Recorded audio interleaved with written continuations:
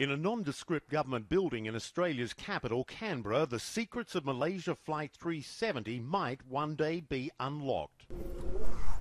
So what's this room, Neil? Well, this is our audio laboratory. It's a specially designed screen room, so it's shielded. From electronics and that's right, audio. Outside signals, and as well it's got very good soundproofing. Inside the Australian Transport Safety Bureau laboratory, where Neil Campbell and his team forensically examined data recorders, not just from planes, but also trains, even ships. Now, the reality is there are very few countries in the world, just a handful of them, who have the technical know-how to work out what's inside one of these things. And this lab is one of those places. Boxes from other investigations, torn apart, burned, damaged in many ways, suggest a tough assignment. But here they say the story of what happened is usually found.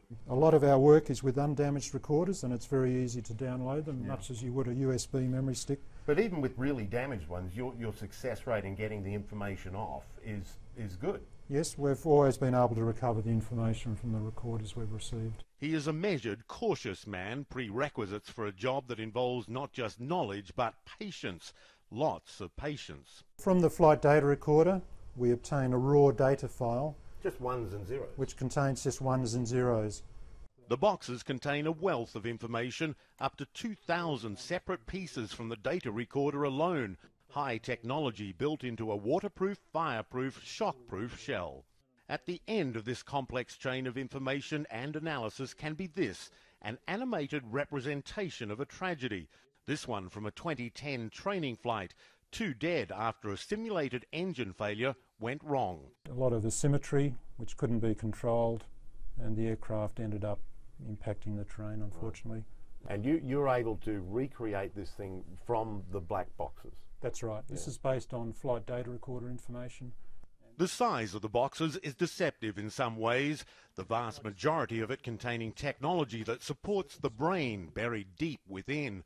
Surprisingly small, but containing everything Neil Campbell needs on a handful of computer chips. In a box this big, that's what you need. Yep, that's the crucial bit. But they have to be found first. Malaysia, not a country with the technical ability to decipher the boxes.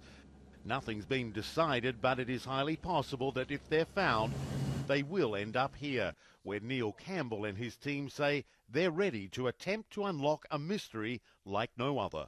Michael Holmes, CNN, Canberra, Australia.